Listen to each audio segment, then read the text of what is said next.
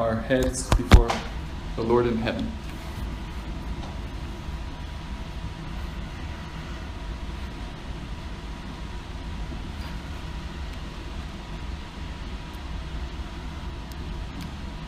A voice cries in the wilderness, "Prepare the way of the Lord.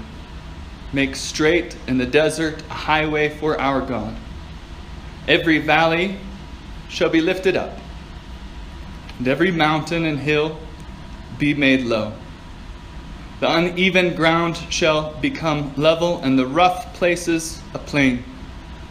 And the glory of the Lord shall be revealed, and all flesh shall see it together. For the mouth of the Lord has spoken."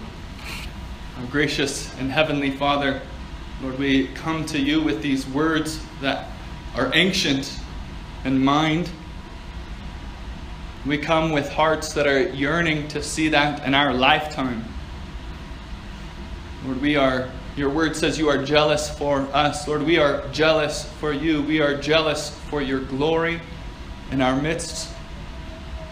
We're jealous for your glory to come down upon our city, upon our leaders, upon our preachers.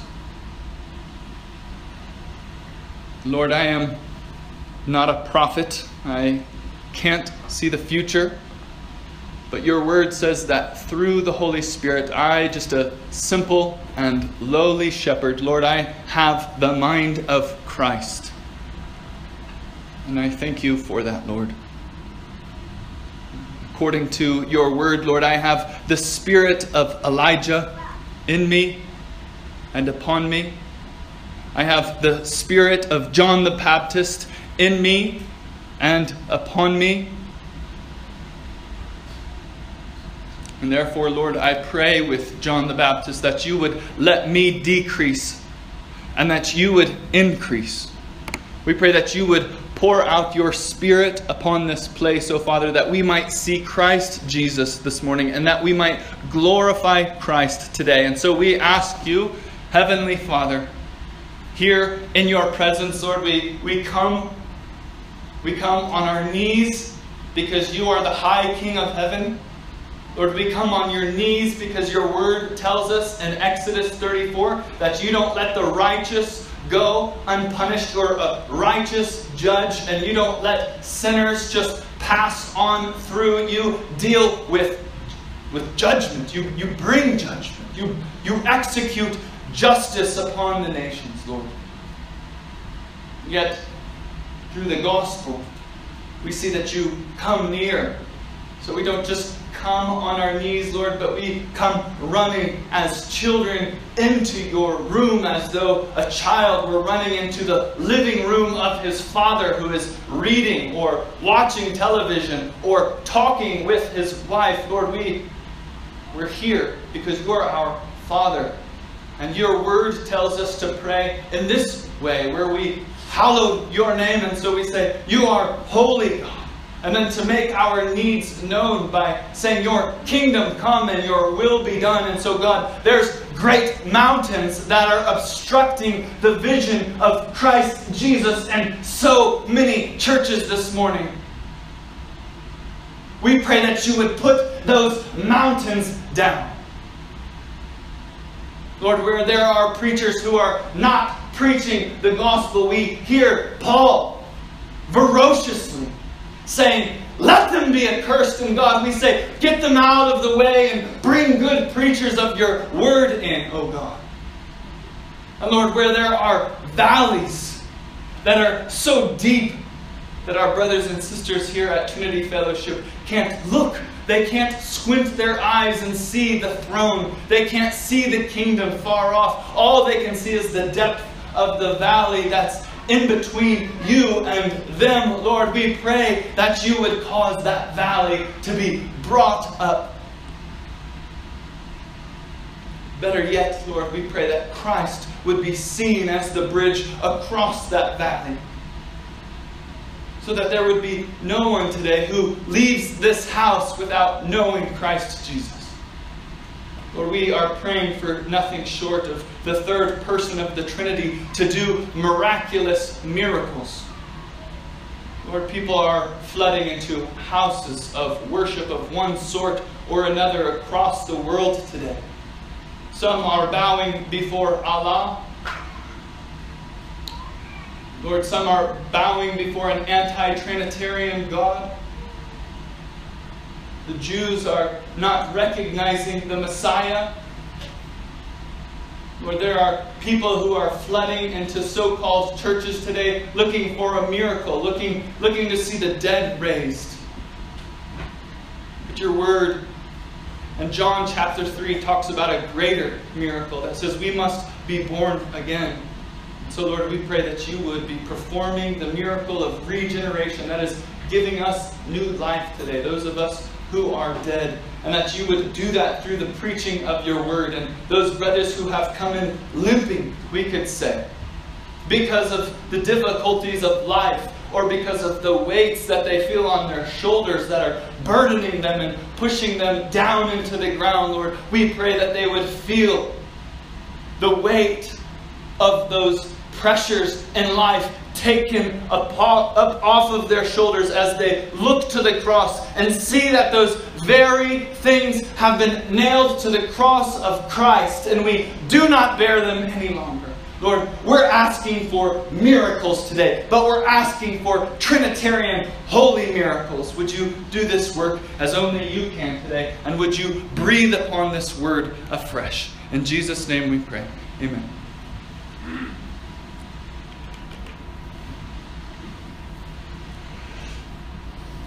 Philippians chapter 2, verses 1 through 4. This is no formality today. I say that many weeks. You might be tempted, to say, he says that every week. It is a formality. But this is not a formality. What we're about to do is open God's Word. And God is going to address each and every one of us personally. This is not like dry bread that was left out on the counter 2 days ago only for you to return hungry and open your refrigerator and open your cupboards and find that there's nothing available to eat. This is the living Word of God. It's alive and it's meant to feed us. God is about to address us from His Word this morning. So let's take a posture of humility and open our ears and listen to what He has to say. This is the climax of our week. So, if there is any encouragement in Christ, any comfort from love, any participation in the Spirit, any affection and sympathy, complete my joy by being of the same mind, having the same love, being in full accord and of one mind. Do nothing from selfish ambition or conceit, but in humility count others more significant than yourselves. Let each of you look not only to his own interests, but also to the interests of others. Amen. There she was, the crowning jewel of all creation. Nothing that had been spoken into existence was like her in any way.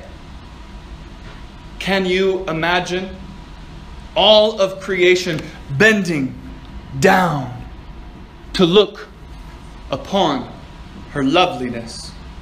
5 glorious days of sublimity had passed as God had taken that which was not and spoken it into existence.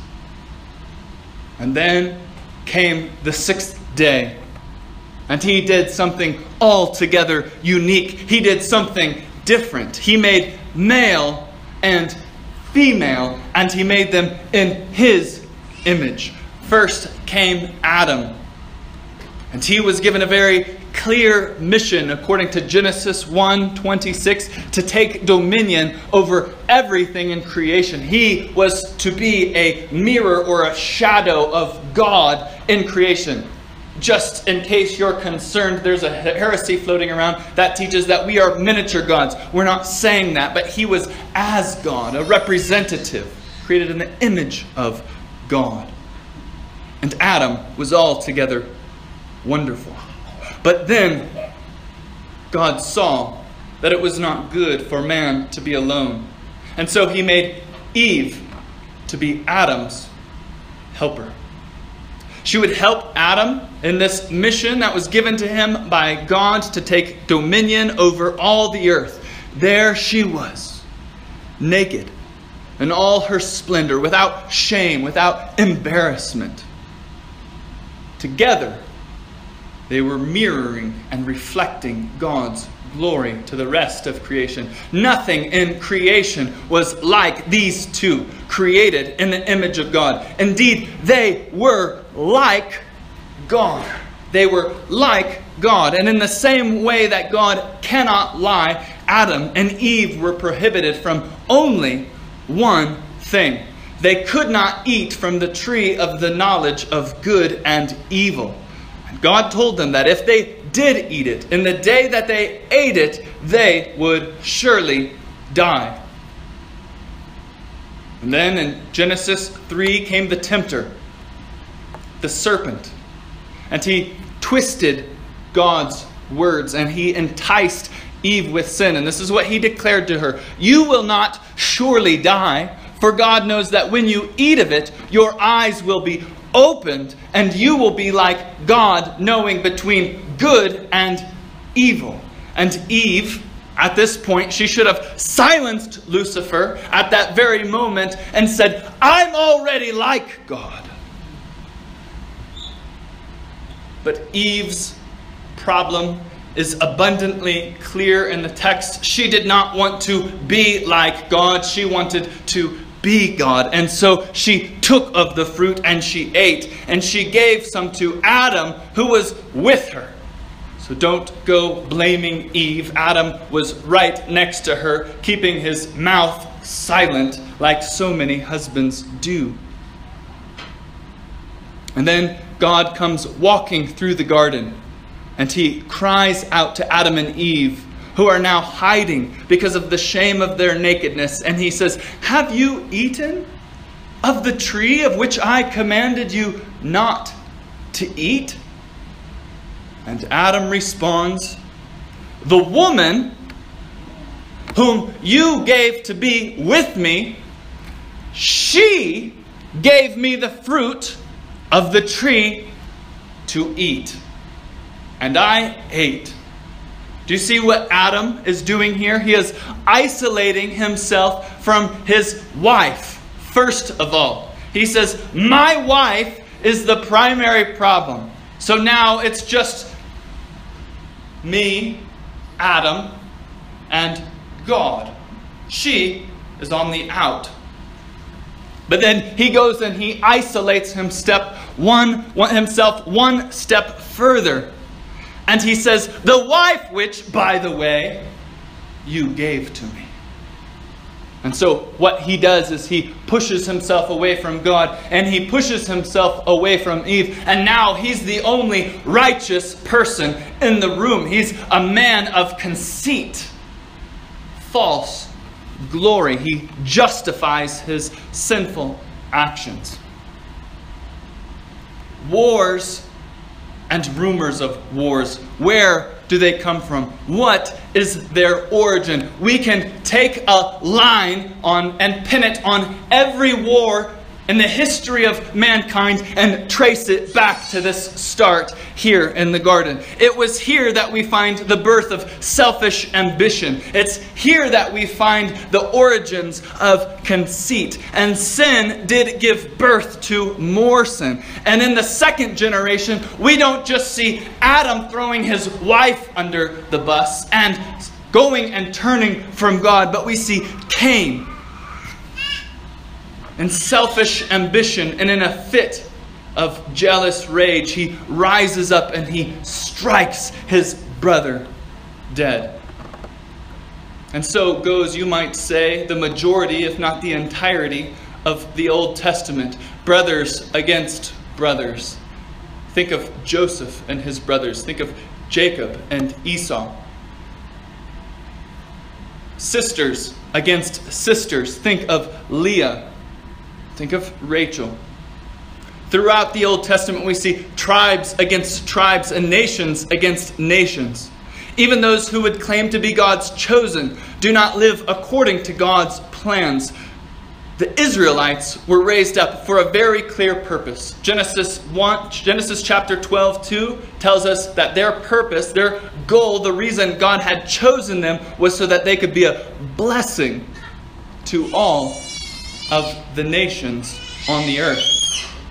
But as we approach the end of the Old Testament, we find that even God's prophets have gone astray. Jonah would rather die than go and be a blessing to the inhabitants of Nineveh. And these Israelites, brothers and sisters in Trinity Fellowship in 2021, they are meant to be a specimen for us. Do we have any scientists or doctors in the room? I know we have doctors. You know what we do, what doctors do is they take one sample of cells from an individual and they look at it by itself, and it's a specimen. And that what they discover from their research on those cells is applied to the rest of humanity. This is a sample that's true of humanity. That's what we find throughout the Old Testament. The Israelites were a sample, a specimen for the rest of us in humanity. What is in them is in you and me. The root of all devastation is this: selfish ambition and conceit. And this is what Romans 1:18 summarizes for us as ungodliness. The utter failure to be Godward in all that we do, say, think, and believe. We are bent inward because of the fall. And we're consumed with self. My image, my career, my reputation, my desires, my. And it's been going on since the garden. It is the reason behind every war. You know, I had a very good friend in high school and in college who believed that the world was quickly getting better. It was going to a better place because man at his core was fundamentally good. He believed that the day would come when we as a world would get past wars and violence. That is because he believed what I just said, that man at his core is good, that he's straight. But you know what?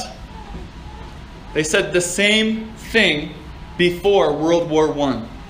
And they said the same thing before World War II. That those would be the wars that end all wars. That man had so progressed in his thinking. He had so evolved in his lifestyle and in the way he thinks that we would get past that point. But since the end of World War II, there have been numerous wars and genocides. The Rwanda genocide, the war between Ethiopia and Eritrea, Vietnam, Burma, Syria, the war we've been having in our own country. It is because we are bent. It's because you are bent that there is divorce, there is sexual abuse, there are pornography addictions. It is what is behind all complaining and all bickering and all discord. And the Bible teaches us that God hates it, and on account of selfish ambition and conceit, otherwise articulated as ungodliness, according to Romans 1:18, the wrath of God is revealed from heaven.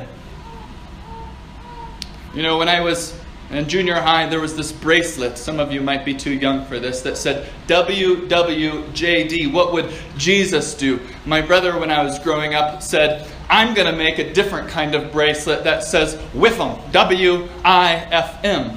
Oh, and I said, what does that mean? What is WIFM? And where are you going to sell these? And he said, WIFM means what's in it for me. The reason why that was funny is because it's true. Like, even the guys who are wearing the WWJD bracelets, we can see this, like, would Jesus curse me out the way you just did, bro? If human history teaches us one thing, it's that we're twisted. And that over the last thousands and thousands of years, nothing about who we are at our core has changed. Our corrupted and our fallen nature is a part of us.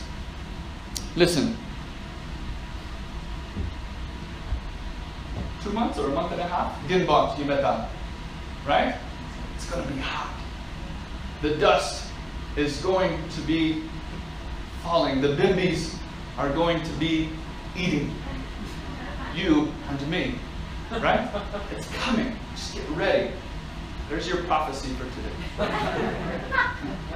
Come back in 2 months and tell me if I was right. Ginbot is coming. And here's the thing that you don't want to do when you're in Ginbot. You don't want to sit outside at the cafe or at your house and eat tibs with mitmita in the sun.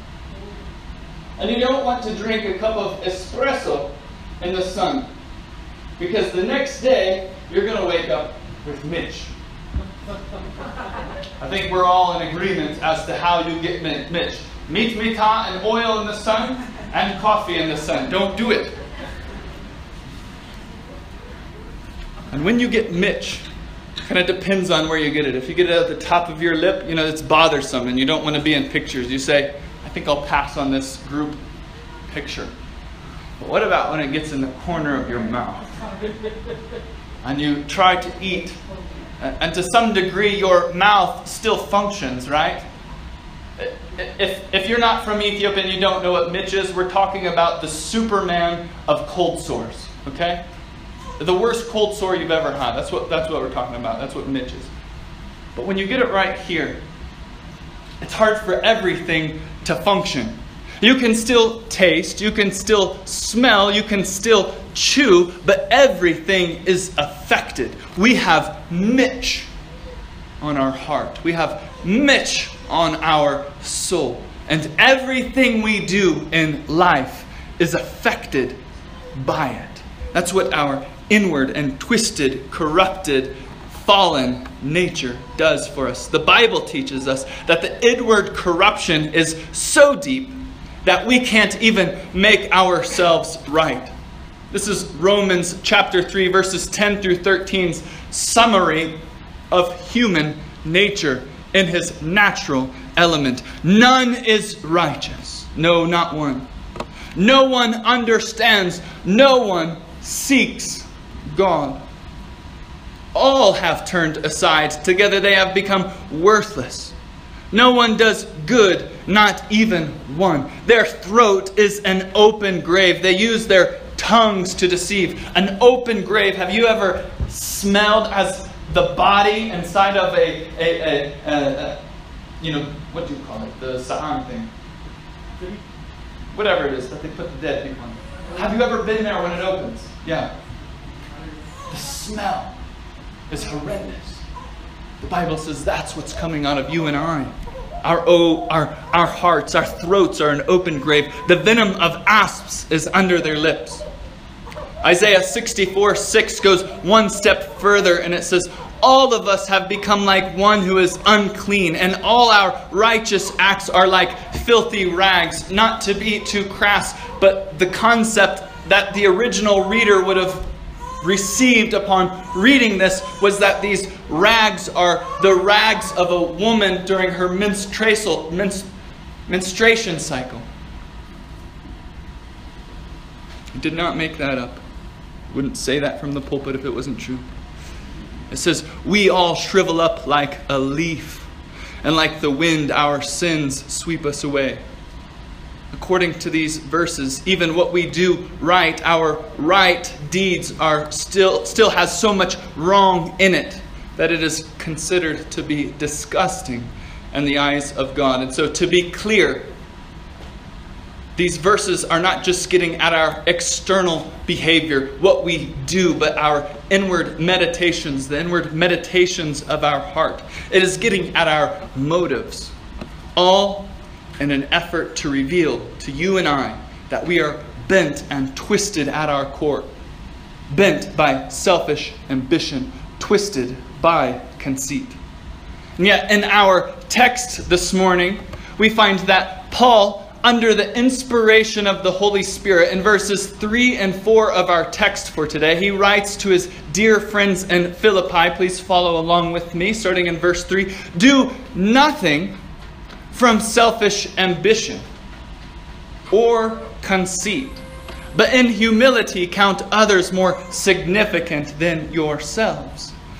Let each of you look not only for his own interests, but also for the interest of the others. You see, in Philippi, the unity of the church had come under threat. The threat facing Philippi was both from outside, which is external, or from within, which is internal. And our passage for today is really just a continuation of our text from last week, when we started in chapter 1, verse 27. There in verse 27, we were told that we are to live lives that are worthy of the gospel. This is done when the church is united and standing firm in one spirit. We're talking about the local church here. We're not talking about all the churches of Addis Ababa coming together in a council. We're talking about one church, your local church, standing in unity. That's how we live lives worthy of the gospel.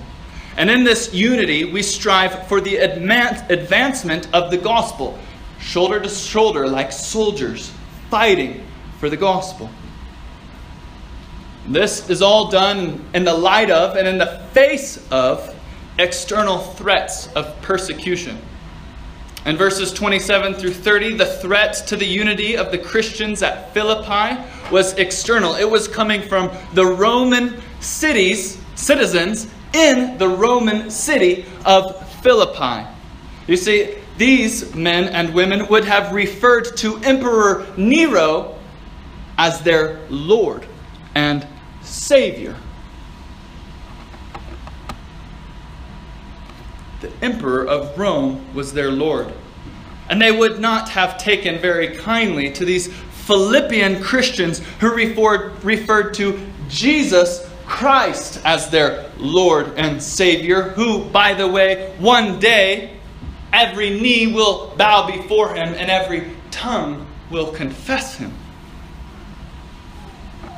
Our passage for today is simply a continuation of that text from last week in chapter 1, verse 27. But now Paul turns from the external threat from outside, that external threat to the unity of the Philippian church, and now he turns to the internal threat to the unity of the church. And brothers and sisters, as I look around Addis Ababa, and as I look back over my life, I want to tell you that I think that the greatest threat to the unity of this church is not from outside, but from within. What is threatening the unity of the church? The great threat to the unity of Trinity Fellowship is this sin. A sin that we are all prone to according to the text of Scripture. And let me be clear, I would definitely include myself in this category. For it is something that is in each and every one of us, including me. And this is the sin of selfish ambition and conceit. What exactly is ambition? What is conceit? We see the heart of selfish ambition in the example of Adam and Eve, for whom it was not enough to be like God, but as we stated earlier, they wanted to be God. As one theologian states, selfish ambition stands at the heart of human fallenness, where self-interest and self-aggrandizement at the expense of others primarily dictate values and behavior. Selfish ambition, by definition, is the act of putting your own desires and needs before those of others. And then conceit. What is conceit? Well, conceit is a step further down that road of depravity. Its literal meaning is empty glory. Empty glory. These are people who are faking it. They're self-confused. They might even be confusing themselves. This can be seen in an individual's life who thinks so highly of him or herself. They're what you might call self-blessed. They are people of self-appointed honor. Such conceited individuals have an exaggerated view of themselves. They walk into the room and they feel that they are the most important person in that room and that they deserve that which they do not currently possess. They are entitled. Well, what does this practice of sin look like? How is it manifested? It's one thing to talk about it, but let's describe it. What does it look like? How can I spot it? In 2 words, it's complaining and arguing. Selfish ambition and conceit is manifested through complaining and arguing. That is how verse 14 in our chapter describes it. It's described as grumbling, which is complaining, or disputing, which is arguing. So let me ask you a question. When was the last time that you grumbled? When is the last time that you argued? When was the last time that you were complaining? When was the last time that you were disputing? That is an evidence of selfish ambition and conceit in your life. Listen, we have a song in the West that little children like to sing with their moms and dads, and it goes something like this. Who took the cookies from the cookie jar? Was it you? No. Was it you? No. The reason we have this song is because this is a big category of thievery. Taking the cookies from the cookie jar, because it's hard to spot. But then, you find out who took the cookies from the cookie jar when you see that oily crumb on your children's finger. And you see chocolate wiped across their face, and they say, I didn't take the cookies from the cookie jar. And you say, really? Friends, if you have been grumbling, if you've been disputing, don't fool yourself. You took the cookies from the cookie jar. We're talking about you. We need not think of the faces of other individuals in our lives. Our own faces are the perfect examples of this. We, like Adam, we, like Eve, are bent. So as you go through the remainder of today, and as you enter into next week and go through the week, and you find yourself complaining, grumbling, arguing, know that you too have selfish ambition and conceit.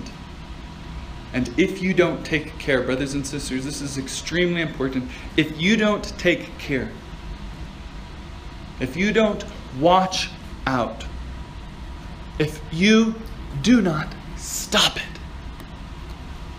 it has the power to rip this church apart. It has the power to tear up the lives of the precious individuals who are currently sitting in this room. Paul declares that we are to do nothing. Nothing. Nothing. Nothing from selfish ambition or conceit. So next time you find yourself tempted to take offense, or next time someone does something that makes you unhappy or makes you feel like you've been wronged, is it not possible to do what Paul commands the Corinthians in 1 Corinthians chapter 6, verse 7, when he says, why not just be wronged? It's better to be wronged. Don't stand up for your rights.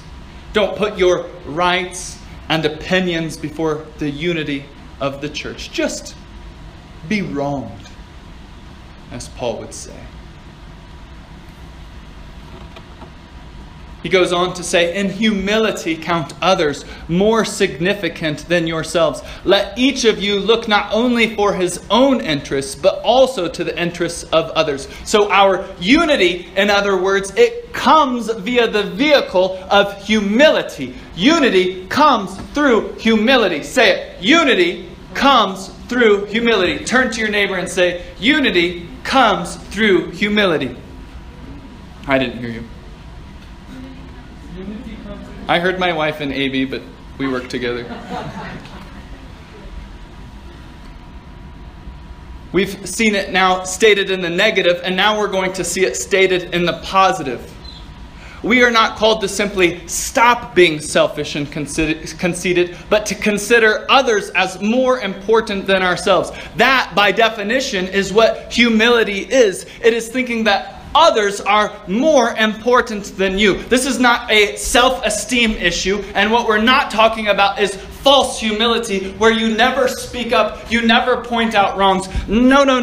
That's not what we're talking about. This is us seeing ourselves accurately. This is us seeing ourselves in the mirror and seeing the truth about who we really are. That we are able to say, like Paul, whether we're leaders or whether we're cleaning the ground, that I am the chief of sinners. And the best way to know if you are walking out in obedience is to look at your time. What do you do with your time? This text is not saying to take your time and not care for yourself. It's not saying that at all. It's not saying don't give attention to your own needs. No. Don't hear me wrong and don't get Paul wrong. He is simply saying that we should consider others as more significant than ourselves. And this means looking out for the interests of others. Well, how do I look out for the interests of others? Two ways. Look and listen. So you come to church on Sunday morning. What's your posture? Are you coming with a posture to serve? Or like everybody that comes to this movie theater, Monday through Saturday, are you coming to be served? Or sitting in a theater, it would be quite easy to just come and be served. We look for the needs of our brothers and sisters. Oh, this brother is sick. Can I take him a meal? Oh, this sister just had a baby. Maybe I could go wash her dishes.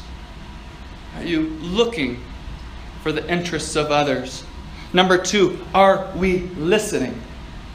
One of the most humble things you can do as you enter into a conversation is ask good questions. Tell me. Tell me about this. Tell me about this.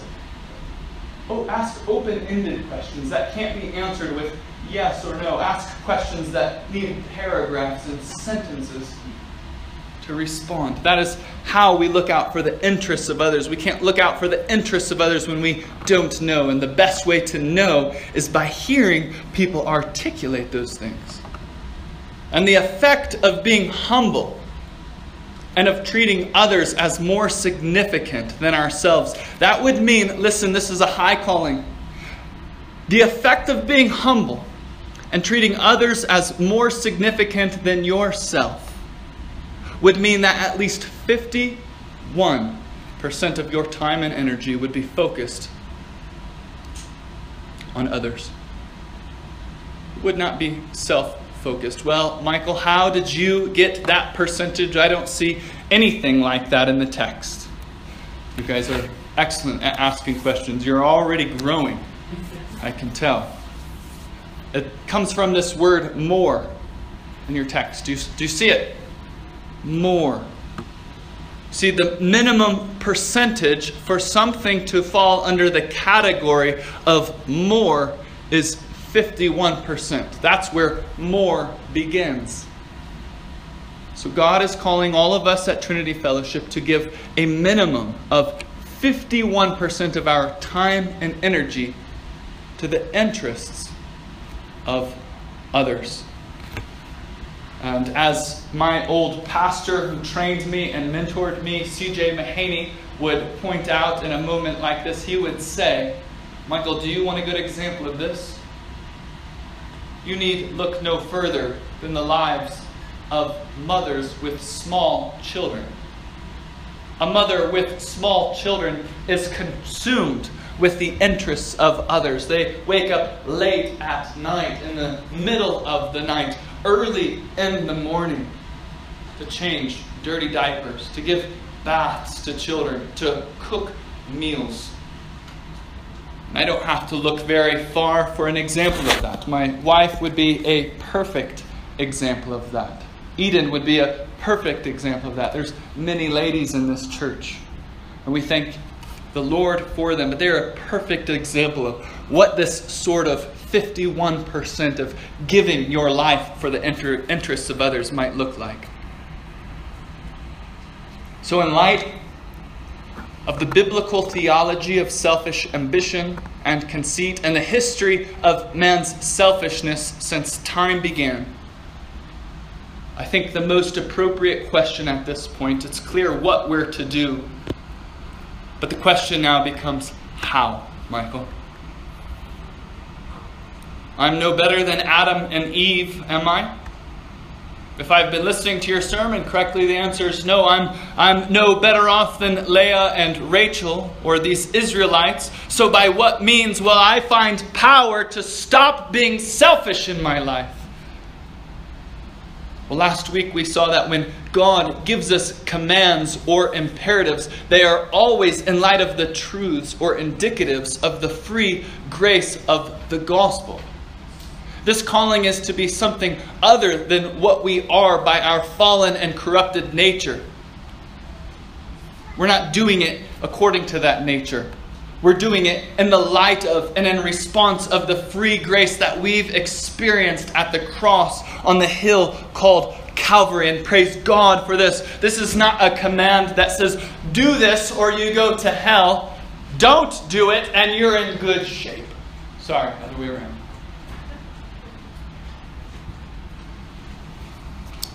This is a response to the free grace of God.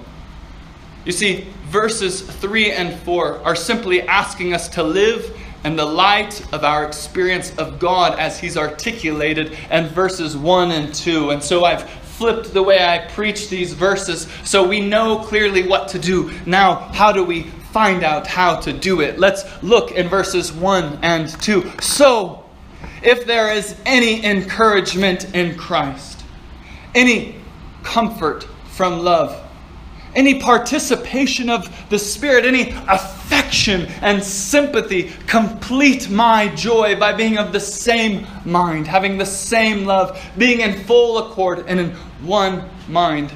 This is such a unique verse, especially this first verse in this chapter. It's extraordinary when you slow down and you listen to it and you pay attention to what it says. Most scholars believe that this verse 1, is a reference to the three persons of the Trinity. In other words, the encouragement we find in Christ, the love of God the Father, is what comforts us. And it's the Spirit who we experience. And through Him, we know this love of God and unity with Him. One of the reasons I think that this is such an important verse is a parallel verse that you might find. Our brother Israel read it today in 2 Corinthians 13:14. This is what it reads. Notice all three persons of the Trinity here. The grace of the Lord Jesus Christ and the love of God and the fellowship of the Holy Spirit be with you all.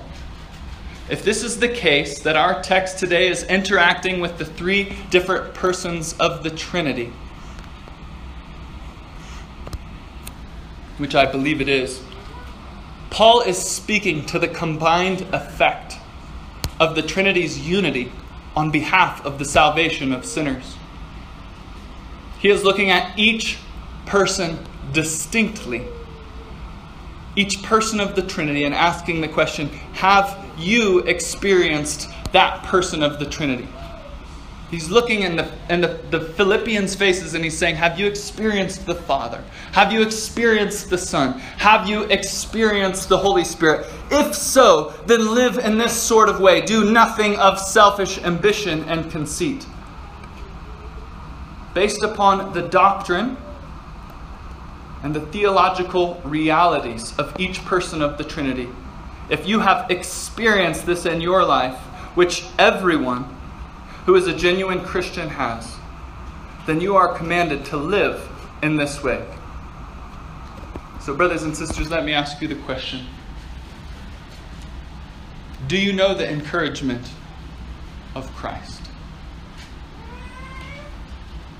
I know that you know selfish ambition. I know that you know how to defend yourself and your rights when you think you are right. I know that you know what injustice in your own life looks like and the injustices you have received from those in your family, friends, and community. But the question on the table is, do you know the encouragement of Christ? Do you know what He did on your behalf? Do you know what He did with joy? Hebrews 12:2 declares that Christ, listen, this is so important. Please listen. Hebrews 12:2 declares that Christ, for the joy that was set before Him, He endured the cross, despising the shame. Now that shame is not His, that's yours. And He endured your shame for joy. Brothers and sisters, can you imagine what it must have been like for Christ mere moments before He was incarnated? I'm talking moments before He became a baby in the womb of Mary. Can you imagine just a few moments before that? What if we could personify justice for a moment? Personification, Michael, what is that? Use some words that we understand. Personification is when you take something that does not have life and you act like it's a human being. An example of this would be a tree that talks to you. You're personifying a tree. You're making it like a human. We all know it's not a human. What if we could personify God's justice? Can you imagine justice there personified in heaven, moments before Christ becomes a man, moments before stepping out of heaven? That second person of the Trinity, as He stands from His throne in heaven to step down to earth, and justice holds out His hand and He says to Christ, listen, you are going to your own and they will not receive you. Think of what you're doing, leaving your throne for an animal feeding trough.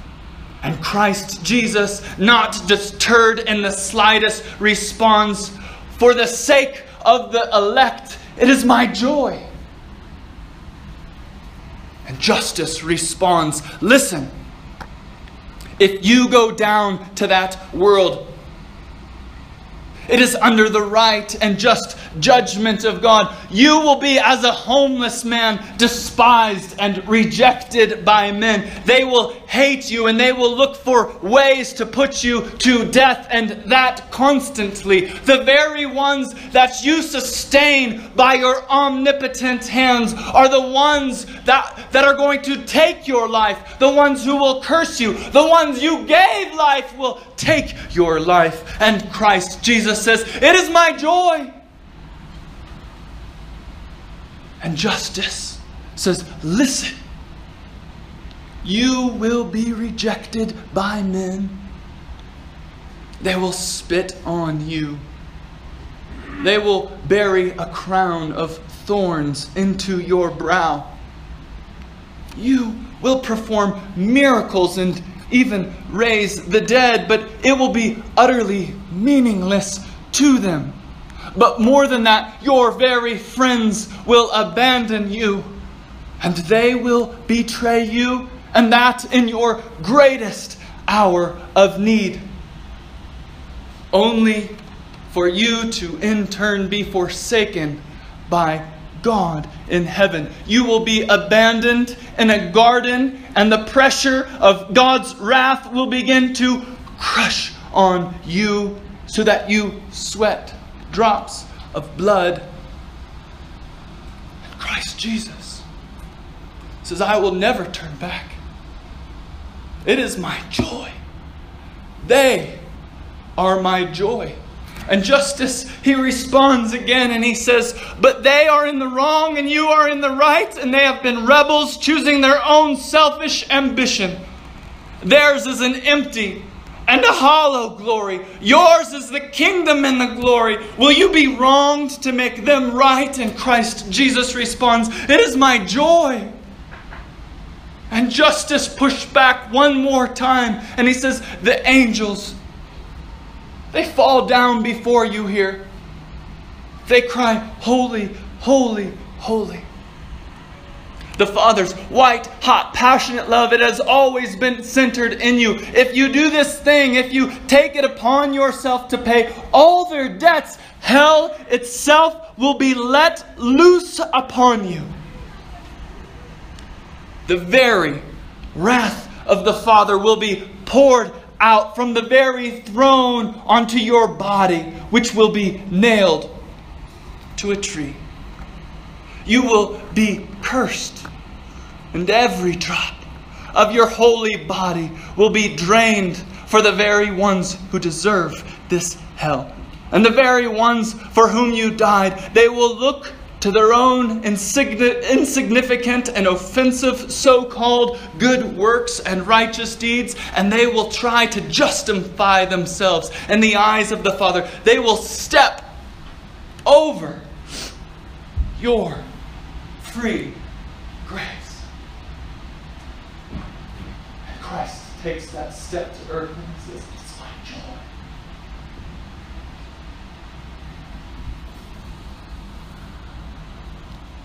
Who can think of anything that they have done, any lingering sin in their life that is not covered by such an extraordinary act of love? There is more grace, as one famous theologian said, in Christ Jesus our Lord than there is in you. There's more grace in Christ Jesus our Lord than there is sin in you. Is there any encouragement of Christ? Is there any encouragement in Christ? What about the Father? Have you known the comfort that our text is speaking about? Have you known the comfort of the Father? Oh, if only we could interview him. If only we could bring some heavenly journalist to put that microphone in his mouth and ask him the questions we long for. Can you imagine what that journalist might ask? The journalist puts his microphone to God the Father's mouth and says, "How do you feel about these individuals who say that they are your elect, your so-called church? Indeed, they are pitiful, are they not? especially these young men with their pornography. And these young women with their miserable vanity. God the Father takes the microphone and He says, what more can I say than what has already been said? I have given them that book which declares all of this. What more can I give them than what has already been given? I've given my Son in whom I've eternally delighted in. I sent Him out of glory so that I might bring every last one of them to glory. The Spirit He too was sent from me, all so that they may know the depths of my love for them. And the interviewer takes the microphone and says, yeah, right, sure, but some of these very ones have sinned this week. They have done things that your holy law forbids. Has your heart not become hardened towards them over this last week? Surely you do not love them anymore. And God the Father grabs the microphone from that interviewer and He says, oh, if only my children knew. You know, they sometimes look to Christ thinking He is the kind and gentle one who loves them, but that I'm up here and I still hold a grudge. They think I'm waiting to strike them down. They do not understand that the cross originated right here, right in my heart. The cross did not win my love and affection, but it was because I loved them that I sent my one and only begotten Son to the cross for them. Every sin that they have ever committed, every sin that they commit now, every future sin, past, present, and future, it has been banished from my mind. It has been thrown as far as the east is from the west. My cup of wrath, it's been drained to the bottom because Christ, my Son, drank it until it was gone. I have no wrath remaining towards my children. I love them with the same love that I have eternally loved Christ. And when I look upon them, I see Christ, my Son's spotlessness. Friends, do you know the comfort of your Father in heaven, who no longer harbors any anger towards you? And finally, what of the Spirit? Have you known the fellowship or the participation of the Spirit? Is there anything in you that looks to Christ and says, He is my salvation? That is fellowship of the Spirit. Is there anything in you that would look to the God of heaven and say, He is my Father? That is the fellowship of the Spirit. Do you at any time find yourself wanting to read the Bible and to pray? That is the fellowship of the Spirit. That is the fruit and the effect of the Holy Spirit fellowshipping with you. Do you have sin in your life that saddens you?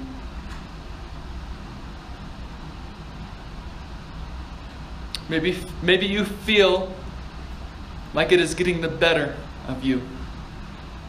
You feel convicted.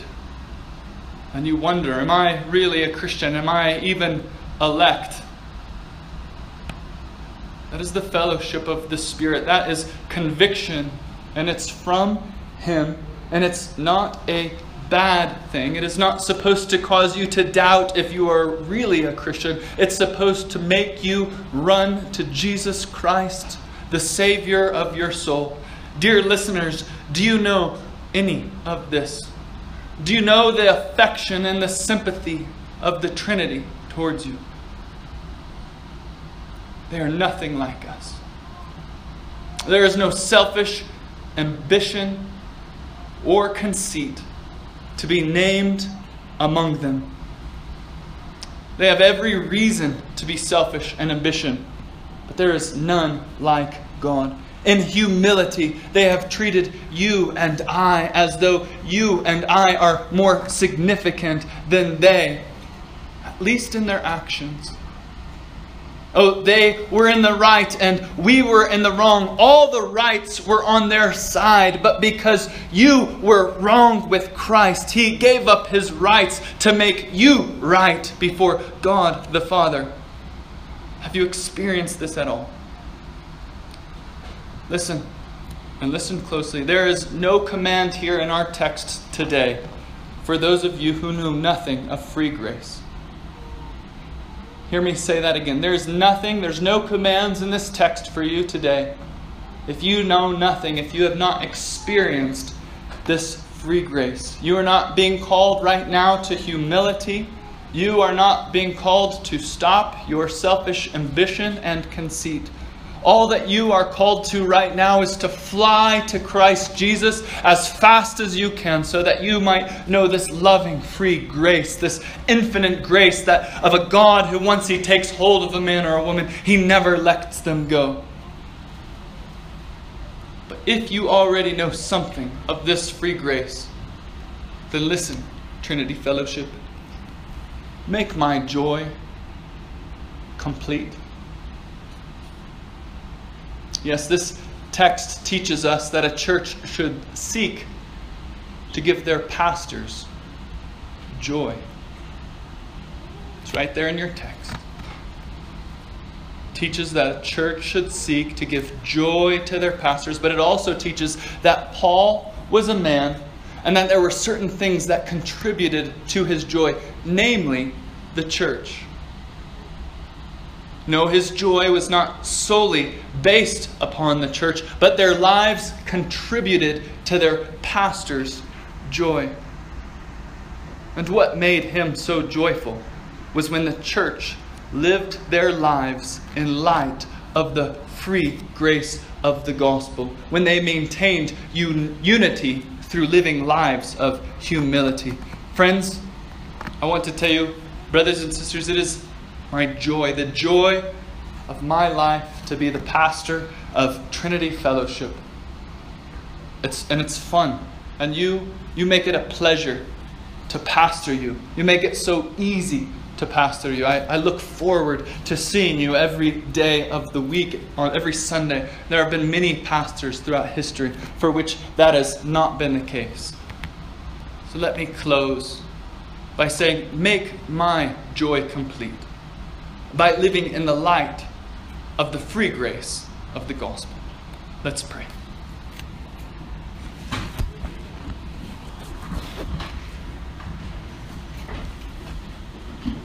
High King of Heaven, I can think of brothers' faces in this church. I can think of sisters' faces in this church who so often flip-flop these verses and think that you love them based upon how they have performed throughout the week. If they were 100% pure, then everything is okay. If they have done well with the commands of Scripture, then all is well. But if their performance has been less than good, or if they fall into a fit of despair, but I have done my best to preach free grace today, to make it abundantly clear that we don't do anything to deserve the love and the affection of each person of the Trinity, but that the gospel originated in the heart of the Father because He loved people. The people in this church. People like Asias. People like Sisa. People like Tamari. People like Joe and Caleb. People like Daniel and Yesakor. That their performance is not what gives them peace with you, but it's Christ, Lord. Would you give us as a church to live lives worthy of the gospel? Would you give us lives that look to the Trinity and His great work for us and live in the truth of what you have done for us? We pray this in your name's sake, that you might be glorified, because you are the only one who is worthy of all praise, all adoration, and all thanksgiving. In Jesus' name, amen.